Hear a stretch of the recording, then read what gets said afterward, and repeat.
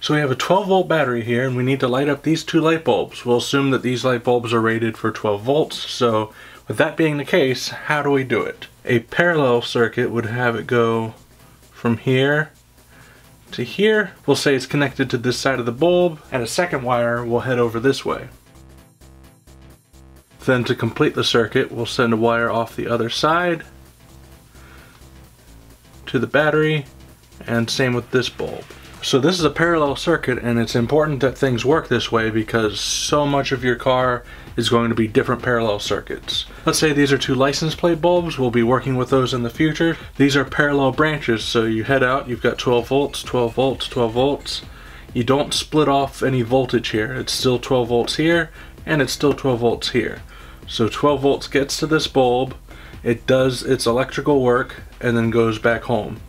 Same with this direction, gets 12 volts here, does its electrical work, heads back home. Also, if one of these bulbs goes out, then you can still get power to the other bulb. But what if we wired them up this way?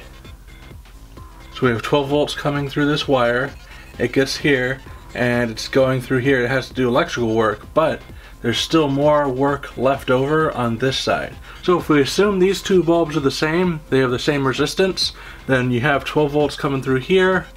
You'll use up 6 of those volts, head to the second bulb, and use up the last 6 of your volts, and head back to the battery. Let's just think about what was said there though. This is using 6 volts, and this is using 6 volts. Essentially, both of these bulbs are getting half the power that they should. So if you have a dimmer switch at home, think of how that works. You've got power coming in, powering the bulb, and then it goes through to your dimmer switch. You can raise and lower this dimmer switch, and what it's doing is changing the resistance inside. The higher the resistance, the less that bulb glows. So if you move this dimmer switch and the light bulb gets brighter, that's because the resistance in this switch is going down and most of the power is going to this light bulb. If you change that switch and it gets dimmer, that means the resistance in here is going up and a lot more of that voltage push has to push through that switch as opposed to push through this bulb element. So this bulb has resistance and this switch has resistance. You alter the resistance here and you get a change here. So going back to these bulbs, this bulb is going to be dimmed by this bulb and this bulb is going to be dimmed by this bulb. But also take note that there's only one path through both of these bulbs.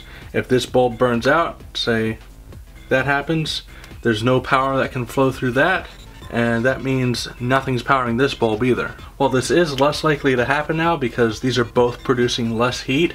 Something can still happen elsewhere that will make you lose power to both of your bulbs. So when you're using a battery, amperage is kind of a way you can use to figure out how quickly that battery is going to be depleted. So we're going to look at parallel versus series circuits and how much amperage they draw. With parallel, you've got a branch heading from your 12 volt battery to here and separately to this other one. And then they come back separately as well. So this voltage divided by resistance is going to be 4 amps. So there's 4 amps on here, and there's also 4 amps on here. So you add those together, you're going to have 8 amps on your parallel circuit. Now what about in series? With series, you add these two together because you're meeting a resistor here, so 3 ohms of resistance, then you continue on, 3 more ohms of resistance. You're dealing with, in total on that circuit, 6 ohms of resistance. So resistance is 6, voltage is 12, you end up with 2 amps. Come on. 2 amps. So look at that, the difference between a series and parallel is not even half. This is a quarter of the amperage of this. So running these two light bulbs in series is going to dim the bulbs a bit, but you are using a quarter of the power to do it. Now that we've done the math, let's head out to the Mercury Montego and look at a real life example of this.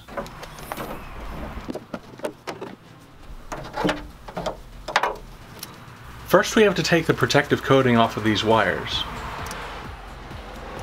Next we're looking for which wire is positive and binding the two together. Technically you don't have to bind the two together, but if they are on separate circuits with separate detectors for bulb outage detection, then binding them together may eliminate the sensor detecting that there's a bulb out. Next I'm taking the positive from one bulb and connecting it to the negative of the other bulb. Put the protective layer back on and put everything back together. Here's what those LED plate lights look like in parallel, and after we made our changes, here's what they look like in series. These are so dim that you'll probably get pulled over by the police. I went looking through my stash of old bulbs and I did find some LEDs with lower resistance. So in the end, I don't recommend doing this to your car, but I do hope that this was a good demonstration of the difference between series and parallel circuits. Thanks for watching, and I hope to see you in the next Car Simplified video.